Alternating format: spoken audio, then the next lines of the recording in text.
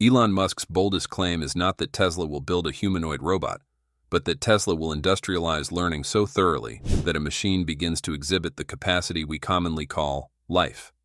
It is a tightly controlled pipeline, from sensor to data, from data to model, from model to safe action, running at a pace fast enough to turn yesterday's mistakes into tomorrow's reliable behavior. So how does Tesla bring Optimus into live? Or rather, all the capabilities that humans have? Don't click away. In the next 30 seconds, I'll show you Tesla's most secret update about Optimus. Before we begin, if you love staying ahead on Tesla and AI tech, hit subscribe now. You'll be the first to know the breaking news.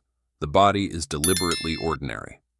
A human-sized frame around 5 feet 8 inches and roughly 125 pounds lets Optimus use door handles, stairs, and tools without refitting the world. Safe payload, near 40 pounds, means it can carry a crate of water, a laundry basket, or a bin of parts without overstressing joints. Walking speed capped around a brisk human pace avoids dangerous sprints while remaining useful in homes and factory aisles. Hands are where the intent shows.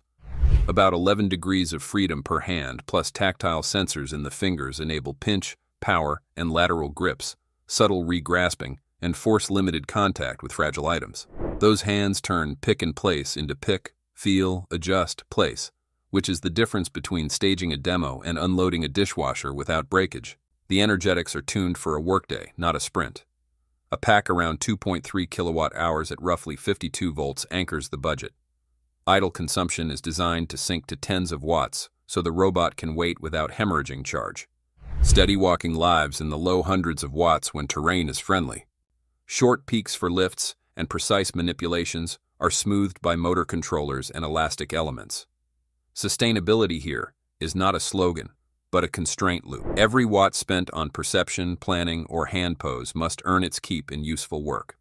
The target is a full cycle of household chores or a factory shift of bounded tasks per charge, plus fast recharge windows aligned with shift breaks or nightly downtime. Tesla. Optimus shows up in the loop that connects body to learning. At the bottom are high-rate control stacks, sub-10 millisecond reflexes that maintain balance, track footsteps, and regulate finger forces. Above that sits a vision and touch perception system that fuses multiple cameras with proprioception and tactile signals to build a live affordance map. Walkable surfaces, graspable handles, compliant cloth edges, sharp corners to avoid.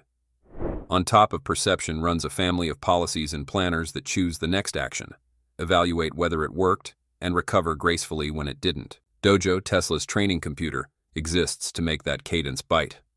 The details that matter are not just big flop headlines, but the way compute, memory, and interconnect are arranged for video-native learning.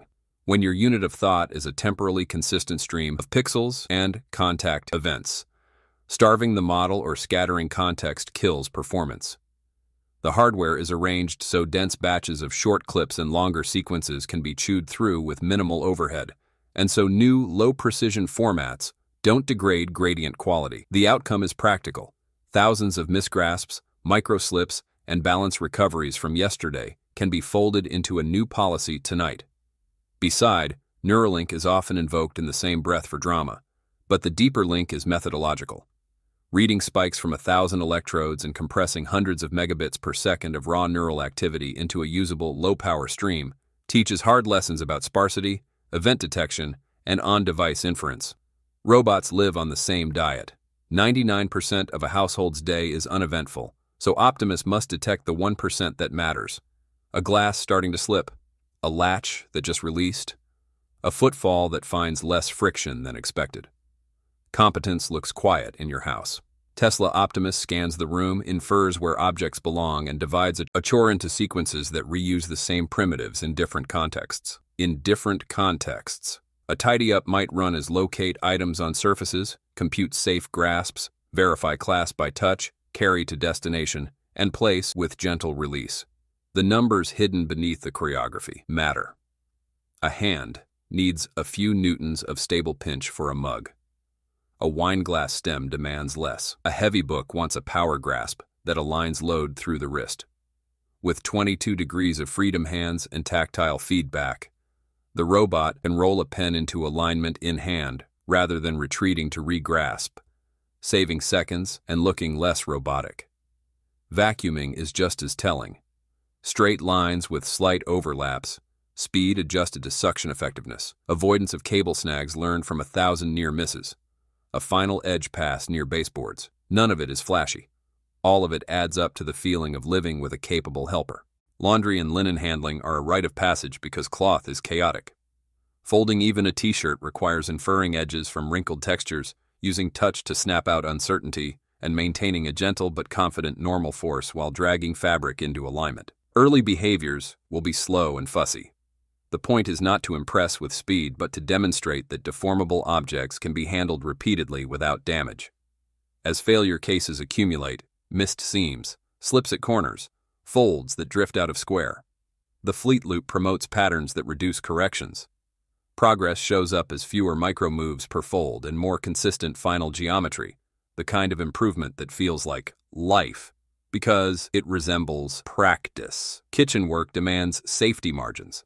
Power limits on arms and hands reduce the risk of pinches and impacts. Policies bias away from paths that pass close to a human torso. Thermal and liquid detectors prevent a wet or hot grasp on cookware.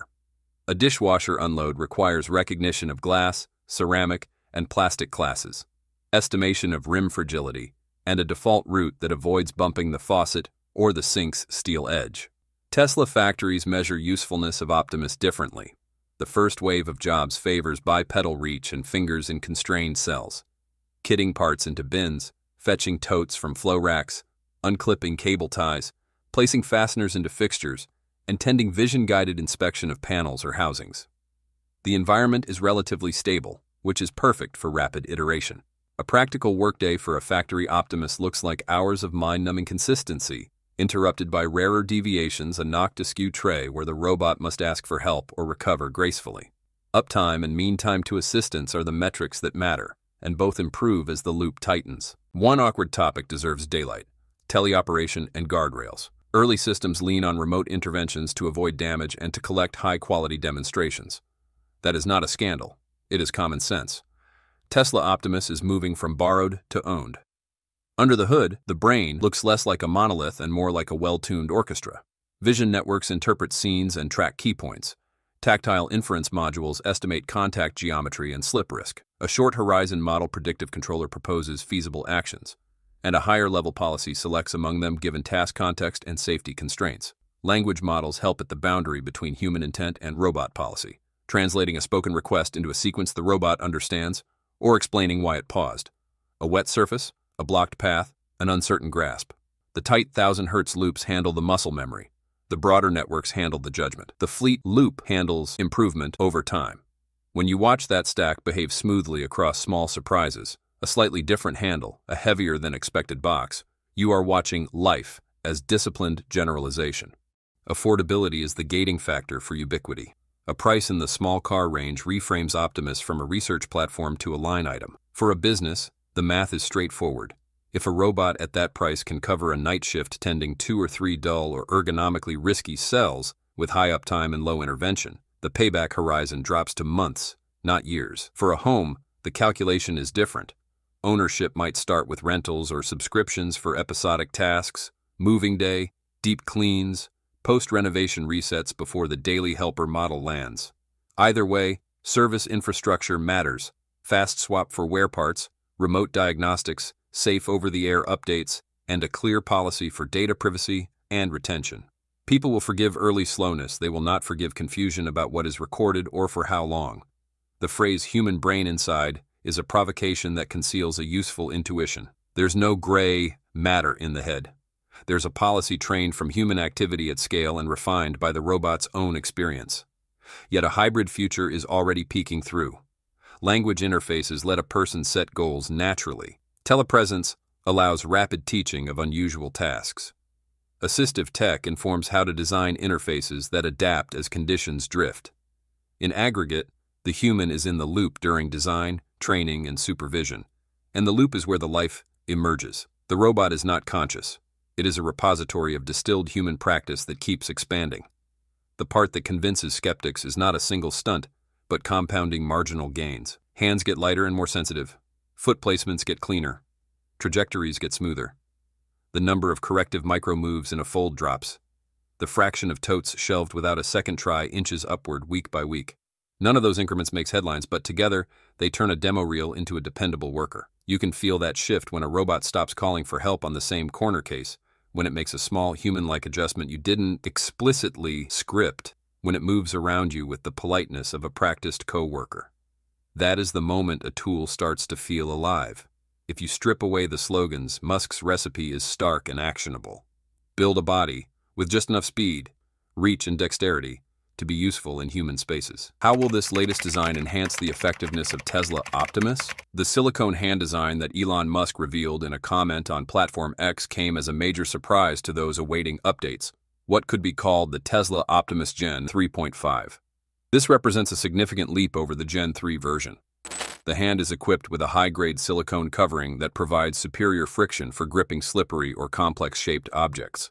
The silicone material not only enhances grip, but also offers a soft, skin-like texture, enabling more natural interaction in environments such as homes or healthcare settings. Compared to Gen 3, which featured 22 degrees of freedom, the Gen 3.5 hand is expected to reach 24 or even 25 degrees, approaching the 27 degrees of freedom found in a human hand. This advancement enables more complex gestures, such as wrist rotation, finger flexion, or highly precise grasping. The biomechanical actuation system places components in the forearm and uses elastic cables to drive the fingers, mimicking the human muscular system. This helps reduce hand size while increasing flexibility and energy efficiency. Additionally, the hand integrates advanced force and pressure sensors, enabling adaptive grip force tailored to different objects, from heavy items like 4680 battery trays in the factory to small items such as automotive screws. In terms of lifting capacity, Gen 3.5 can handle loads up to 66 pounds, a 50% increase compared to Gen 2. The goal of these upgrades is to enhance the flexibility of Optimus Gen 3.5, enabling it to perform a wide range of tasks, from industrial operations such as lifting pallets or assembling components, to domestic chores like cleaning, holding a mop, or dressing individuals with musculoskeletal impairments. The improved silicone covering and advanced tactile sensors also contribute to greater safety, reducing the risk of damaging objects or causing harm during human interaction. More importantly, these changes are aimed at positioning Tesla Optimus ahead of competitors like Figure 2, especially in executing diverse and complex manipulations. When compared to the human hand, the Optimus Gen 3.5 hand reveals both notable similarities and differences. The human hand possesses 27 degrees of freedom, including 4 degrees of freedom for each finger, except for the thumb, which has 5 additional wrist joints. This allows for highly complex gestures such as writing, playing musical instruments, or grasping objects of irregular shapes. With 25 degrees of freedom, the Gen 3.5 hand nearly matches this flexibility, enabling it to perform a wide variety of industrial and domestic tasks. However, it may still fall short in executing tasks that demand intricate coordination, such as playing the piano. In terms of grip, human skin has a natural coefficient of friction ranging from 0.5 to 0.8, aided by sweat and microstructured skin texture, which helps it hold smooth surfaces like glass or metal. The silicone covering of Gen 3.5, with an estimated coefficient of friction up to 1.0, can match or even surpass that of human skin. This allows the robot to grip slippery objects securely without applying excessive force, thereby minimizing the risk of breakage. Moreover, silicone offers superior abrasion resistance and thermal durability compared to human skin, making it more suitable for harsh industrial environments. It can operate in temperatures ranging from -20 degrees Celsius to 80 degrees Celsius and resists various chemicals, such as household cleaning agents found in kitchens. From the perspective of manipulating small objects, the human hand achieves a precision of up to 0.1 millimeters, thanks to eye-hand coordination and natural tactile feedback. This allows humans to perform delicate tasks such as threading a needle or picking up a grain of rice.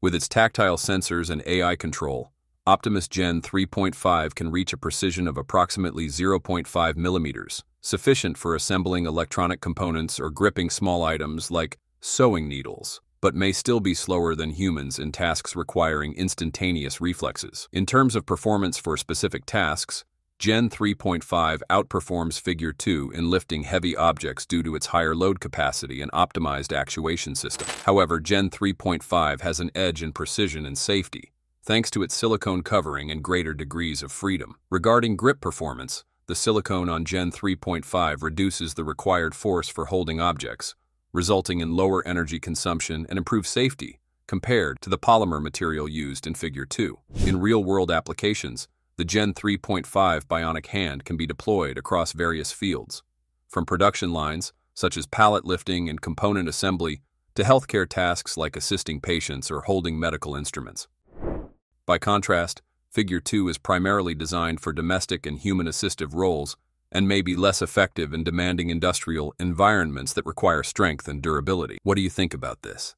Feel free to share your thoughts in the comments section below. We hope to bring the best information to you.